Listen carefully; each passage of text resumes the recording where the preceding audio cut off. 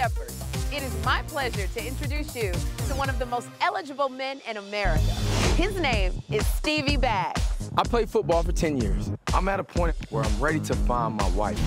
We're introducing him to 18 eligible women from all across America. And they'll hold nothing back when it comes to fighting for their man. Ooh, ouch. Living with all these women is Stevie's mom. I don't feel like you're marriage material. I'm the gatekeeper. And if you want to take part in this investment, you got to come see me, bottom line. Hearts on the line every step of the way. The twists, the turns, the temptations. Biting one of these apples will bring Stevie's date to an unexpected end. Can we get out of here? Oh, man. This is a love story like no other. He makes me want to share a lifetime with him. You got a hold on me. I'm ready to leave here as Mrs. and finish this life with you. I love you. Who finds love? And who has to accept the heartbreak? As we make a match made in heaven. The new season of Match Made in Heaven premieres Thursday, May 19th at 10 on WeTV.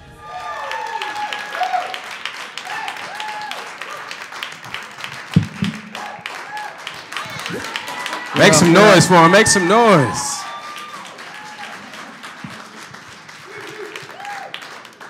Miss Sherri Shepherd and Mr. Stevie Baggs, how's it going today? Hi, everybody. So excited to be here. Yes, absolutely. Excited, excited. Smooth talker already. He already getting started.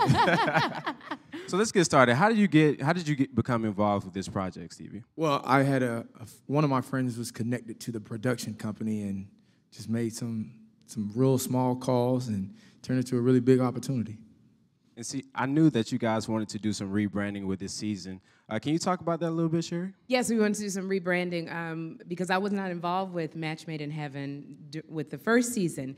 And they came to me to be involved with them, to executive produce with them for the second season and to host. And if anybody ever watched me on The View, thank you, girl, the one person. Thank you. That one person also voted for me on Dancing with the Stars. Thank you so much, girl. You look good, by the way.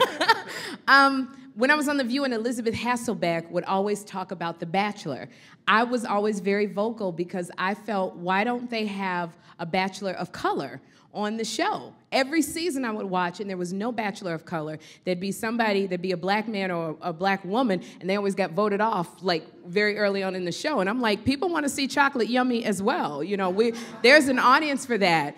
And when they asked me to partner up with them, I said, let me put my money where my mouth is. And I partnered up with them, and I'm so excited about this show. One of the things that I wanted was I wanted more women who were a little bit older, who had a foundation up under them. They're not your grandmother, your auntie. They're just a little bit older. We have a woman who owns 2 day spas. We have an international model. We have a lawyer. We have a woman who owns her own PR firm. We have a dancer she's a background dancer for Beyonce. So we have some women who are doing, sisters, we're doing some Sherri, things. as if my choice was not hard enough.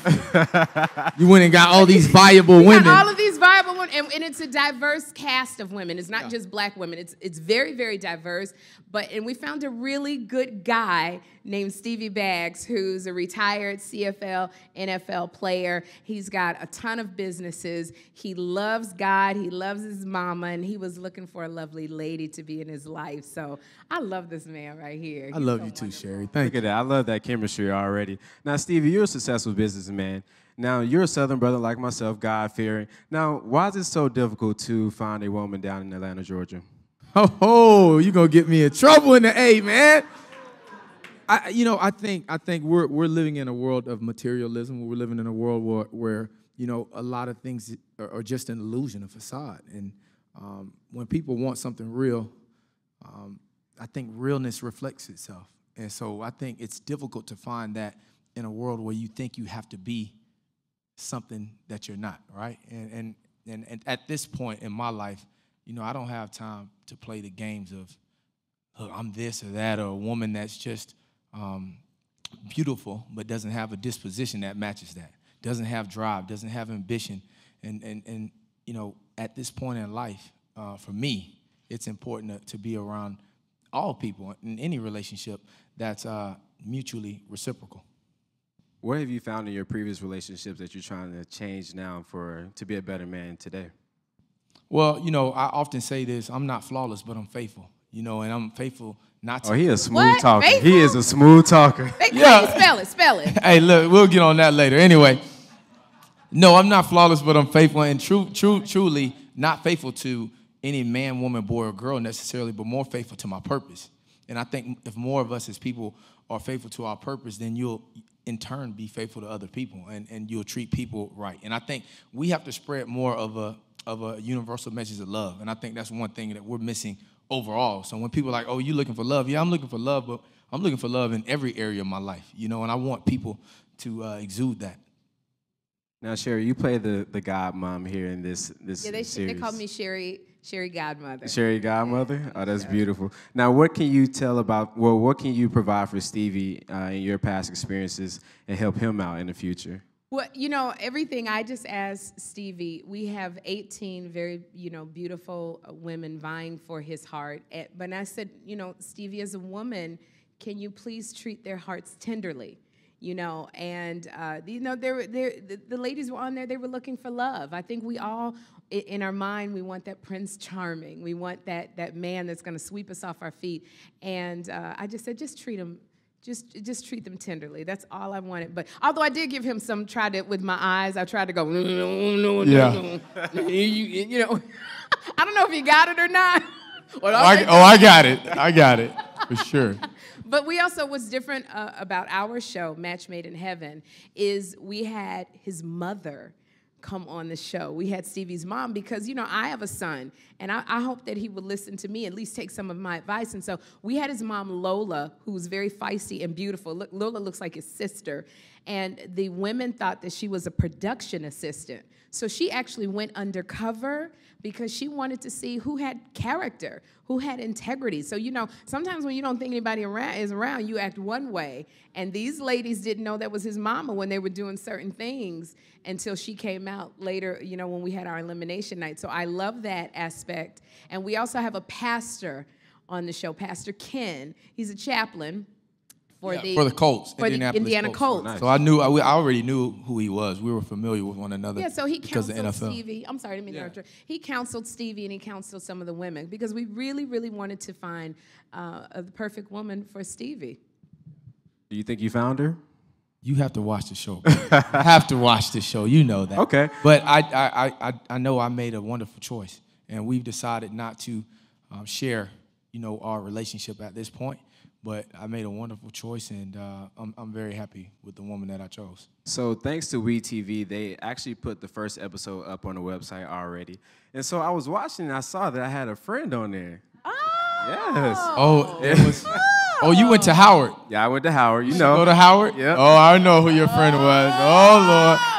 It's about to get good, people. It's about to get good. And look, I got to make a quick plug for HBCU because I went to Bethune-Cookman University. And so, shout out to HBCU. Shout out to the HBCU. Norfolk State. Yeah, we're in the building. Norfolk, yes.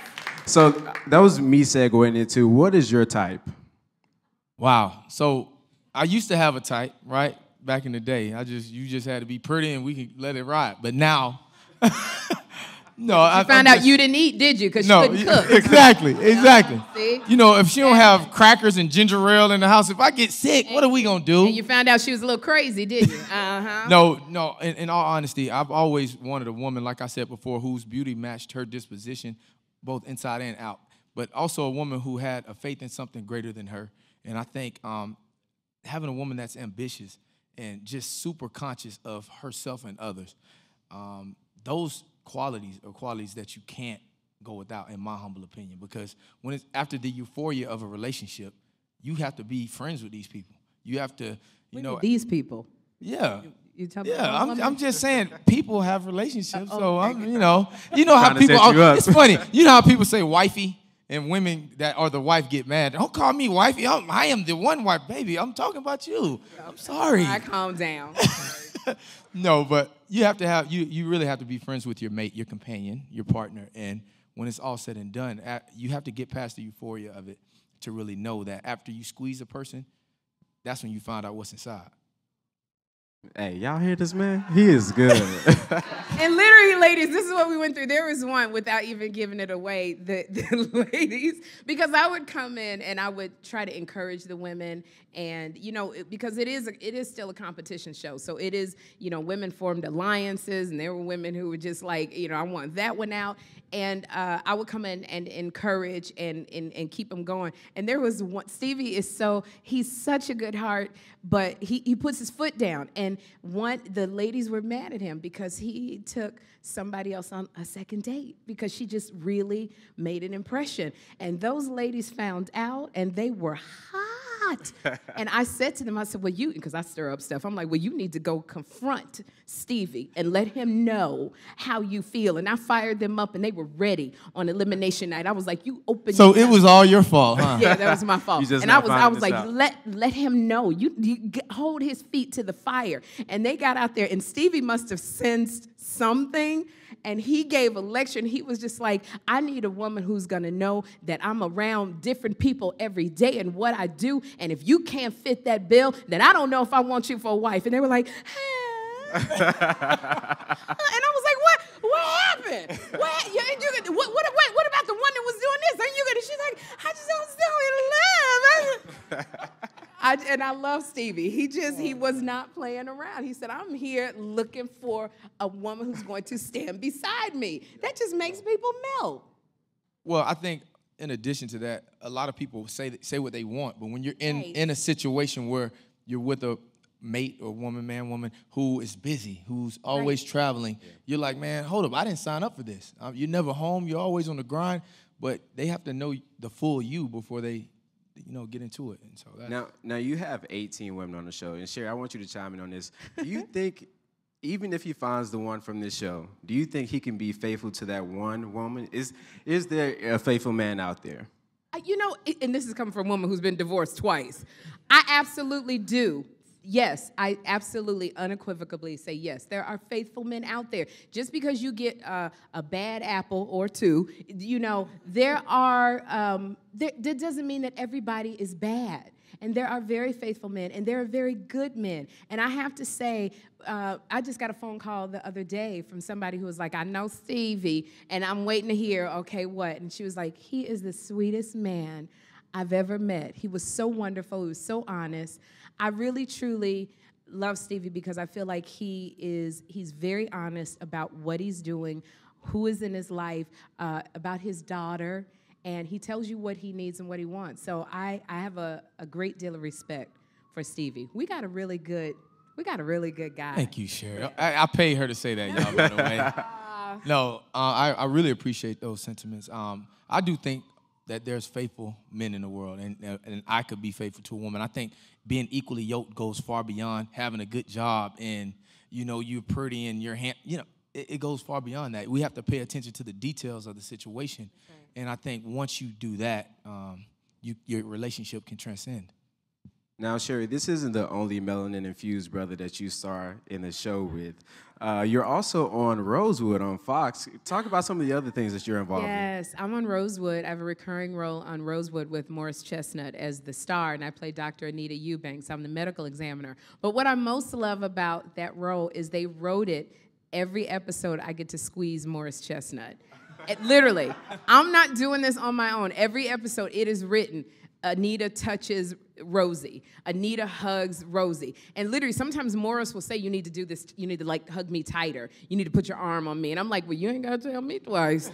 And he's so shy, ladies. Morris Chestnut takes his shirt off. He's so shy, which makes him even more sexy. And he loves his wife, which makes him even sexier.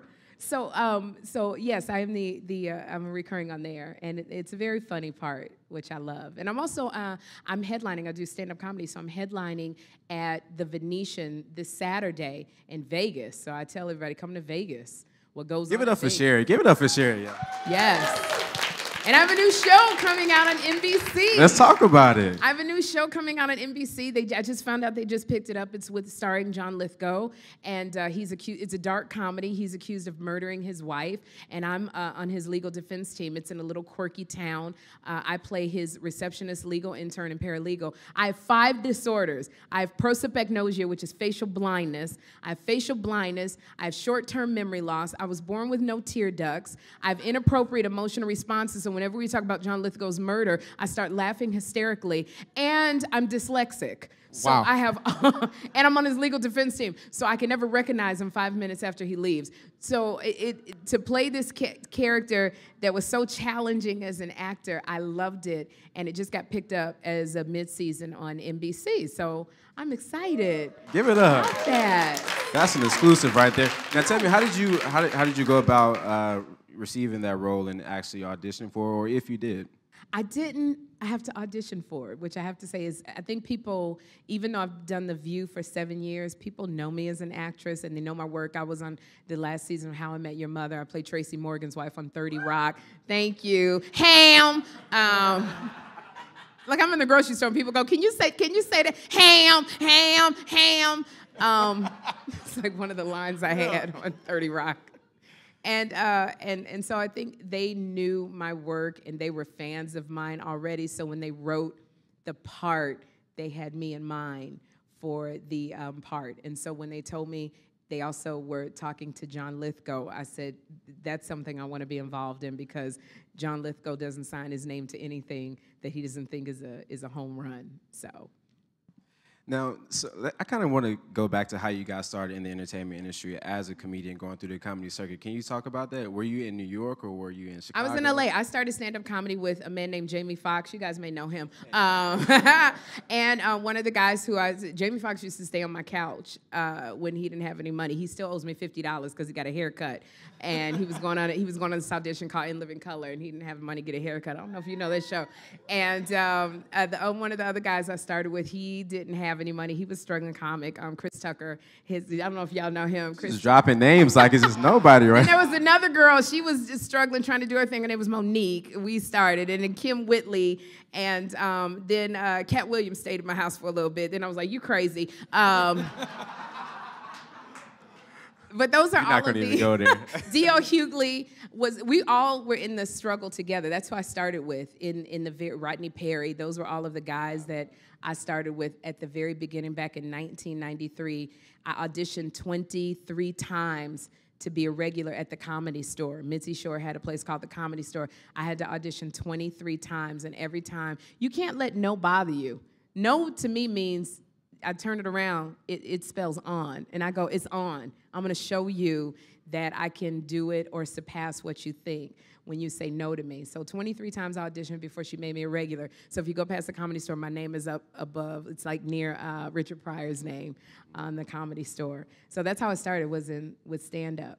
Now, speaking of persistence, Stevie, you didn't have a traditional route going into the NFL or CFL. Can you talk about that and how persistent you had to be to just work on your craft and building your craft? Yeah, absolutely. You know, I was a 3-time All-American, very highly celebrated out of Bethune-Cookman. I was the Black College Player of the Year. So I won the same award as Jerry Rice, Walter Payton, Michael Strahan, just to name a few. And I thought I was on my way. $100 million football career. But the Creator had another plan for me, and I'm the only pro football player to play on 11 teams in 10 years. So I played on 5 NFL, 5 CFL, 1 arena team, which led me to great, I guess, character building and life lessons that I'm able to now take with me beyond the game, which I wrote a book called Greater Than the Game, which is a principle-based book to help people find out what their worth is beyond whatever game you're in. You know, my true belief is that if your worth is based on your bank account or your occupation only, you'll always be broke or broken because money's going to come and go and your occupation can come and go. But the true gift that the Creator has given each and every one of us, that's what we have to cultivate and then share.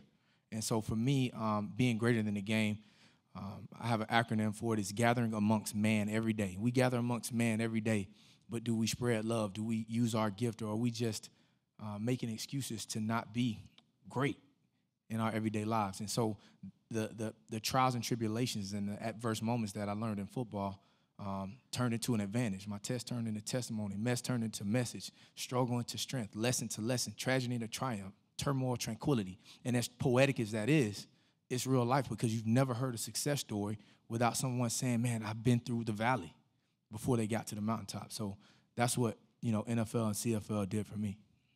I like this brother. He's good. Didn't I tell you? What? I see why they chose you. Now, one question I ask any celebrity or anybody with some level of success, what is your advice to anyone that wants to be where you are today separately? Wow. Success is very important. It's just like wisdom. A lot of people ask for it, but when you get it, can you handle it? And then the other part of it is stewardship. A lot of people want a Bentley. You have Bentley entitlement, but you have Honda Civic stewardship. You know what I'm saying? It doesn't go hand in hand.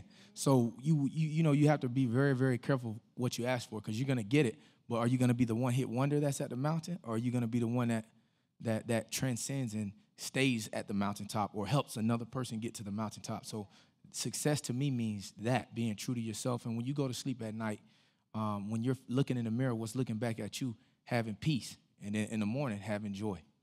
That's what it means to me. Sherri, what about you? I guess I would say my life mantra is run towards the very thing that you fear, because there are amazing blessings on the other side. I think everything in my life, doing The View, that was something that scared me. I was raised as a Jehovah's Witness, and we didn't vote because we didn't believe in the voting process. We don't like confrontation or debating, which is everything I had to do every day on The View, and it scared me. Literally, when they would say, welcome the ladies of The View, I was like, okay, I need a bucket, I got to upchuck. This is so scary, but the doors that opened for me from doing something that scared me every day, even failing is great. I got on The View the first week, I said I didn't know if the earth was round or flat because I was so nervous, and I got adult ADD, and I was trying to figure out how I was going to pay my cable bill, and I didn't hear a question from Whoopi of if the earth was round or flat. And it was like I was the most talked about. I was the second most Googled person in the nation. Everybody said I should be fired. Bill Riley said I was a pinhead of the week. It was awful. Wendy Williams said a potato sack could replace me. I cried. It hurt. But when you fail, it makes you go and do something. It made me learn about politics. I can talk politics with anybody now because of that failure. And so, Barbara Walters' belief in me, it opened up so many doors to do so many things, to meet so many wonderful people. I found out Bill Clinton watched me in a movie called Who's Your Caddy? He said, I love that movie. I watched it 3 times. He sent me a letter saying he was voting for me on Dancing with the Stars. I got to meet my son got to meet President Obama 3 times. So much so that he was like, I don't want to take a picture. I was like, you better get on his lap. Put your arm around my son. He fine. Don't even, you don't thank me for this picture. But it just, and that was because I did something, I said yes to something that scared me. So I said run towards the very thing, that little knot in your stomach when you feel it, say yes. Now I want to open up the floor to some questions down from the audience. You guys have any questions? So I had a question, but you are seemingly an amazing guy, and whatever this show has, I'm sure it's going to work out. Appreciate that, bro. I was going to say to you when you mentioned something about ham. So all my friends call me Ham. Okay. So hopefully you don't mind that I tell them that you are really shouting me out. I am. Ham. I love you, Ham. Right? Everybody loves Ham. You got to do that because literally Prince, my memory of Prince, he was on The View. And I told Prince, can you just tell me you love me? And he looked at me and he said, I love you, Sherri. Now, I don't care that I had to tell him to tell me. That ain't none of my business. I get to tell people, Prince said to me, he loved me. So, shoot, Ham, that's to you. We have one more. Sherri, Stevie, thank you so much for being here. Sherri, your energy always resonates with everybody. My family loves you. Oh, thank you. I guess because you guys are giving out so much good advice, for all the single people out there, what's the best relationship tip you could give out to people who are looking? Prenup. Let the church say amen to that one. I'm just kidding. No, I'm not. I'd like to just jump in on that one and say really quickly, too, you have to first love yourself before you can love anybody else. So I have an acronym for FLY. It's first love yourself. And then the acronym, when you're flying, you're really taking air. And so there's a word called AIR. But if you have access, influence, and resources, and you're grinding in that by yourself, you can never transcend. Like if she has resources but no influence, what does it do? If you have influence but you don't have access to anything, so in order to really have true love, in my humble opinion, you have to first love yourself in order to connect with someone else to take air. And I would also say, that's great, all those acronyms. I like that. Thank you. Like, air, I never thought of air. But I also say, get yourself together. Whatever you're looking for in that person, make sure you're together as well. But it's okay. It's okay being happy in the space that you're in for the season that you're in that space. Enjoy. I know a lot of single people who are just waiting for that person to come, and I'm like, no, travel. Buy that house. Do that thing that you've always wanted to do, and be really great in that space that you're in for the season that you're in. And prenup. Don't forget it. Hello, you two. You guys are very inspiring. Steve, I just got to say, I thought I was smooth, but I need to learn something from you, man. Hey, man, we're going to hold class after this so you can go in. Definitely, I would definitely like to learn at the hands of the master, all right? And my question to you is that I wanted to know, what was it like dating? What was the thing you learned the most from dating 18 different women? Well, you learn everything from women because women are the strongest thing on the earth. That's why it's called Mother Earth. So I got to say that first. But I learned that, when you have a genuine connection with people, no matter if it's on television or not, it's difficult to let them go, because I'm dealing with 18 women that are viable women, like we said before. These women aren't just like models looking for the next best deal. These ladies have family, business. They have good things going on, so they're real. And so when you're dealing with real people in a real situation, that was the most disheartening thing, was that I had to let them go.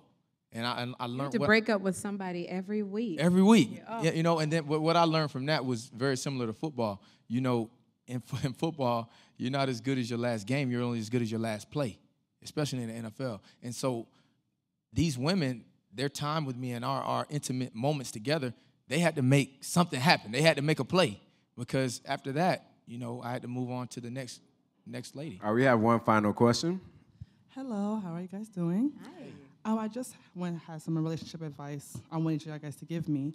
So, in relationships they say you shouldn't compromise or you should compromise. I wanted to know, for each of you, from a male and a female's perspective, what is one thing that a male or a female should not compromise in a relationship? Oh, that's interesting as a man. One thing that a person should, I think your values, I think what you really believe in, you shouldn't compromise on that, because then you're always going to be holding back and you're always going to be suppressing. I think that was one of the issues that I had, was I said, I compromised a lot of things that I believed in. With mine, I remember nobody in my family, everybody in my family hated this person that I was going to marry. All of my friends, if it walked like a duck, talk like a duck, I still was like, yeah, but it's a Labrador. You guys don't know what you're talking about. And one thing they kept saying is, this is Sherri. This is not what you believe in. This is not you. This is not. And so you can't give in to a fear. I think you have to stand strong on your belief system.